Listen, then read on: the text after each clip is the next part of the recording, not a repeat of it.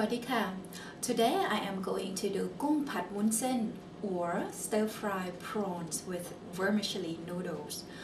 กุ้ง is prawn in English language. กุ้งผัดวุ้นเส้น is very popular in Thailand. It is a mild dish but quite tasty and absolutely easy to prepare. Shall we try it?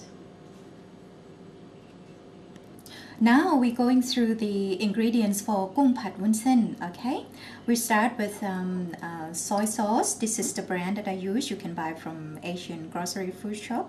1.5 teaspoon of the soy sauce. Okay, and the next one, dark soy sauce. We use it for 2 teaspoons. And a teaspoon of sugar, could be brown or white, doesn't matter.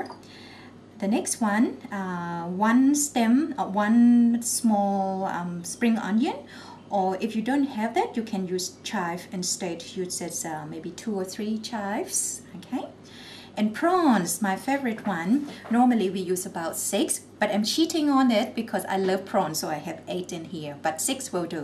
Okay, and a quarter of tomatoes, the ripe one, and chop into small pieces. Look like this. Okay. And the important part is vermicelli noodles. I think the size of 100 grams. Okay, so you can buy from your local supermarket also.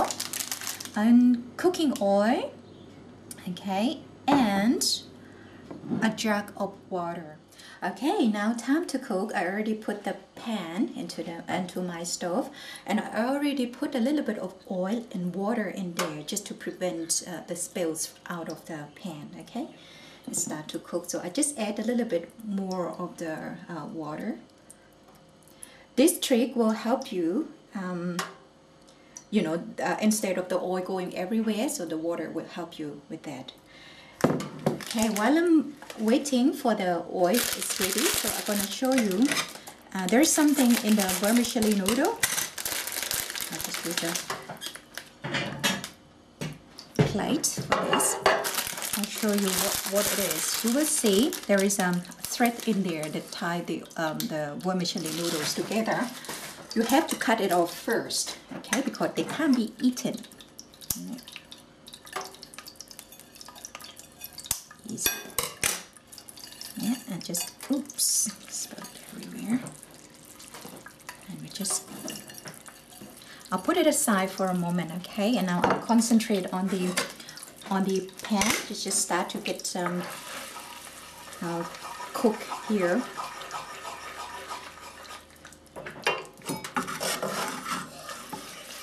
We start with put the dark soy sauce in. Okay, one done,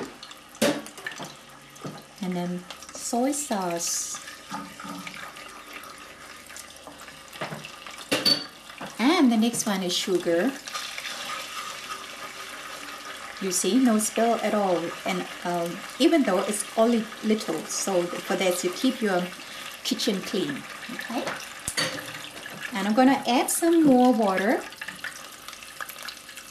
because vermicelli noodle, we soak it up quite a bit. Okay, and then just wait it to boil up again.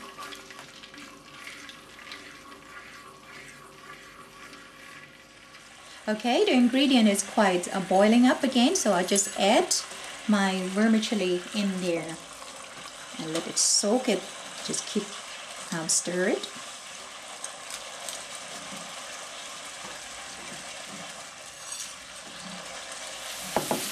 It starts to smell really good. Once it's dried like this, that's why we use a big jug of water. Just keep pouring it in there, okay? Because it's going to soak, vermicelli soaks up quite a bit. Smell really nice. And then let it cook a little bit more until the vermicelli kind of almost cooked, and then we're going to add other ingredient in. Okay, it's cooking really well in front of me here. The vermicelli noodles reasonably cooked, so I'm gonna add the prawns and tomatoes and my chives.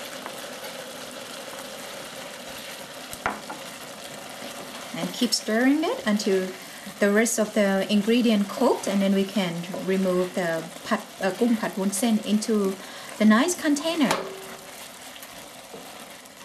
And here is กุ้งผัดวุ้นเส้น. It looks delicious. You try one yourself, and I'm going to eat mine now.